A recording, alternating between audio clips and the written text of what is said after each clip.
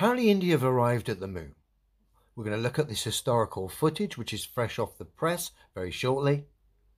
But first I wanted to look at the flight profile of this lunar space mission from India. On the left we've got the globe Earth spinning in all its cartoon glory, and on the right we've got the moon there. According to this flight profile, the Indian spacecraft would have needed to make quite a few orbits around the globe Earth to enable it to get into its lunar transfer trajectory. Now, the problem is there's no independent observations whatsoever of this Indian spaceship doing its loop-the-loop around the globe Earth to get its momentum to put itself in its lunar transfer trajectory. None. I've been looking online. I found one bit of footage, and it came from a virtual telescope.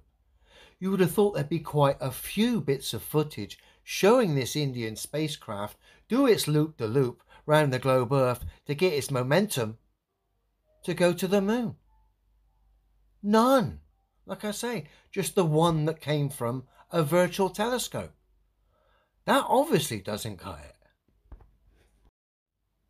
It would seem the video I did last week regarding India's moon landing, basically I highlighted the previous mission. It would seem that video has touched a bit of a nerve with a few space fans from India, as we've got a few comments here. Top comment: it's just amazing that how your accent surpasses your minuscule grey matter in terms of relevance and quality. Sending congrats to your parents for the awesome new species discovery. Tears of laughter. Okay, whatever. And then we got Yojo, who's obviously a little bit upset about me narrating the Indian space pantomime.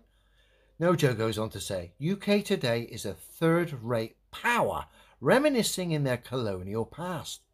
A bit rich for you to comment, considering the UK has no space program. Mate, I think you're getting me a bit confused with some flag-waving Herbert. No, I don't wave flags and entertain the silliness that is that. Okay? And I'm quite pleased that the UK is not participating in this space pantomime fraud directly. It is, I'm sad to say, indirectly.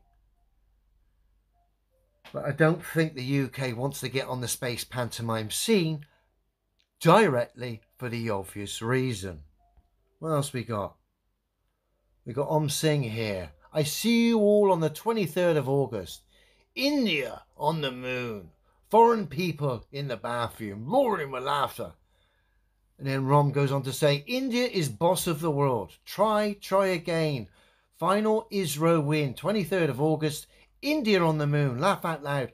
All you see moon land in India. India win. India win. Yeah, all right. I invite you to live streaming on the 23rd of August.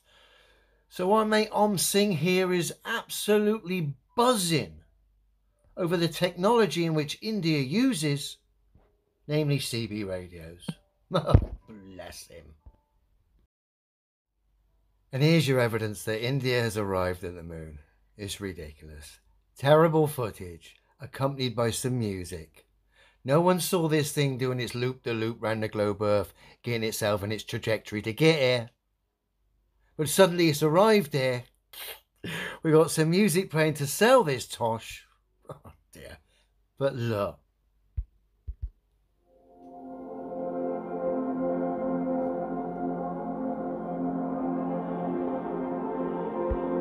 The reason it's so jolty, they didn't have the technology to fake the reflections in the solar shields.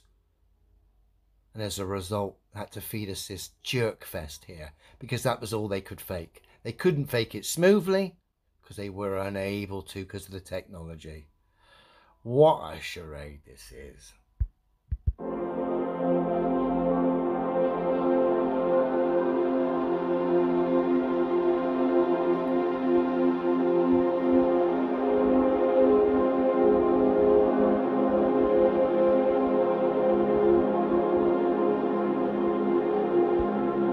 Now, is that as bad as the JAXA moon orbit from, I think it was 11 years ago that I showed.